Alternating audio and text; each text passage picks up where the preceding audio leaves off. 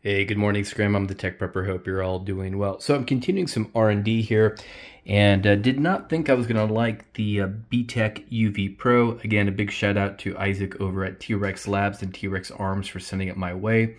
And quick follow-up, if you guys saw my YouTube video on the water test, it actually turns out that this thing is not fully sealed and there are no gaskets. If you remove the battery after doing a dunk like I did, you will find a little bit of moisture inside. It did not seem to impact anything.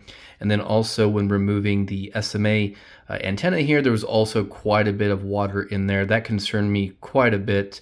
And obviously there was a lot of water in the USB-C housing. So I had the power off when I did the dunk test and let everything out dry really nicely, and it's still in working order.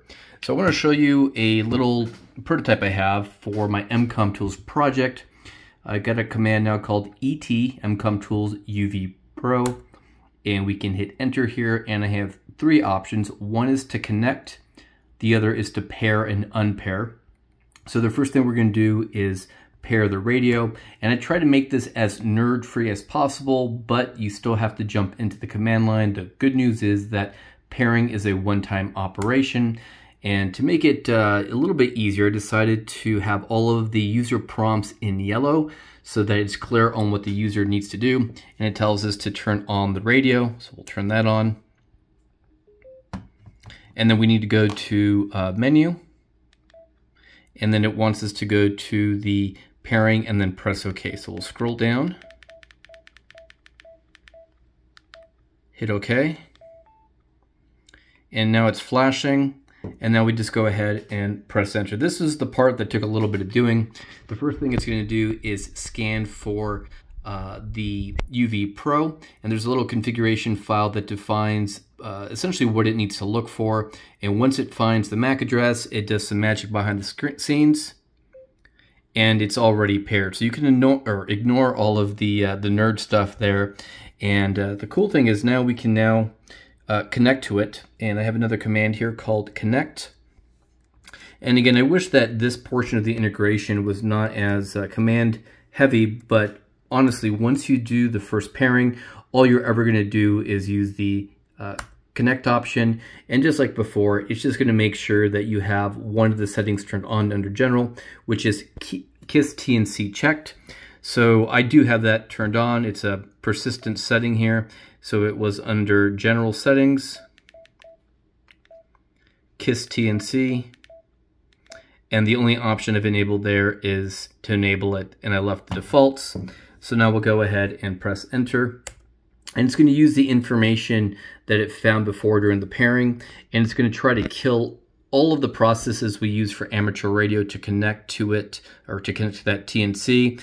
So this is mostly for information purposes, and then it now tells you that we are connected and the port is ready. And I provided some very simple instructions on how to connect to, for example, a packet BBS. I will be doing a little bit of work later to integrate this with WinLink, so it's going to be nice and easy, but I'm looking forward to testing this out in the field. So we're going to do packets 1200, which is the name of the radio port that EmComm Tools uses for an integration like this, and then I'm going to put my BBS, TTP, BBS, and if this works correctly, we should connect to it pretty quickly.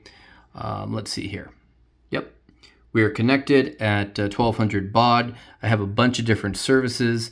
Just for fun, let's take a look at, I think we did the space weather alerts yesterday. Let's take a look at this fun one here called Wiki. And while I'm not a big fan of the internet here, I do have my packet BBS connected to the internet, and it will fetch Wikipedia in real time. So we'll go to search, press 2, and again, just over radio, I could be in the field up to about 100 miles from my location based on our infrastructure out here. And let's see, I want to search for, let's say, AX25 packet, and we'll hit enter. So now the station at the house is going off, and it gives us a few options on search results. AX25, that first result looks pretty good, so we'll put the number 1, hit enter, And this is real time all over the radio between the BTECH UV Pro and my station. And now you can see here we have, we're getting back information kind of slowly, one page at a time. So anyways, just a very quick demo here, but the plan is to not have any wires. I will say in terms of revisiting the IP67 rating, you know, I'm never really going to subject it to dunk test. The most I do is get lots of salt, moisture, and sweat that builds up on it, and I think it's going to be fine for that. I also did some charging yesterday with a USB-C using this nice little panel that was sent to me last year by Pale Blue, and I was able to charge things up. Actually, let's go ahead and take a look here at some of the R&D I'm doing. Wasn't really prepared to show this to you, but yeah, I'm trying to go heavy on the research these days and keeping notes. So yesterday I was at 48% charge, and I put the panels out for 30 minutes. It was very early in the morning at 0830 to 0930, and I was able to improve or add 10% capacity back to the battery. A little bit later that morning, I ran it again and was able to, for an hour, I was able to go to 16%. But what I found was the sun had moved and it was casting shadows. So I moved it, and then when I was at 74%, after I'd moved it to an area that was going to be full sun for at least an hour, I was able to get 22% back into it. So not too bad with low sun with some shadows and then full sun again. In about 2.5 hours, I was able to replenish close to 50% of the battery with the Pale Blue panels here. So probably a very different video on that. So guys, next video is going to be me going into the field and talking about why BBS in 2025, why I'm deploying that infrastructure for local comms. So anyways, this is a long video, kind of ranty here, but just wanted to show you the things I'm looking at in terms of reimagining radio. I want stuff to be simple, keep it simple, stupid, and I want to make sure we're still embracing the tools, not toys philosophy. Anyways, guys, I'm the Tech Prepper. Be strong, be safe, and be prepared.